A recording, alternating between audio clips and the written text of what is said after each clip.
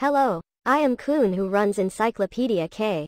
I will tell you about Govinda. Govinda is a renowned actor known for his comedic roles in the Indian film industry.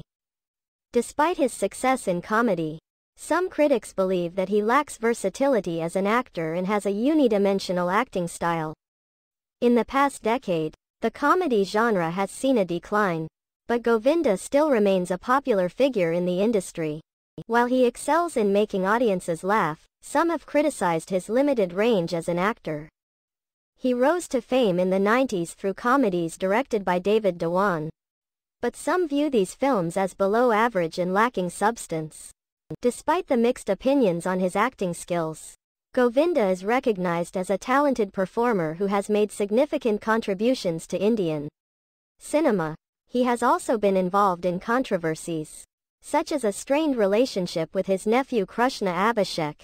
Govinda, born on December 21, 1963, is a renowned Bollywood actor who has appeared in over 120 films since his debut in 1986.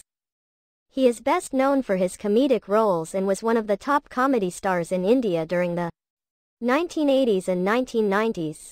Govinda has received various accolades for his work, including being voted number 10 in a BBC News Online survey of the top 10 greatest stars of stage and screen of the last 1,000 years.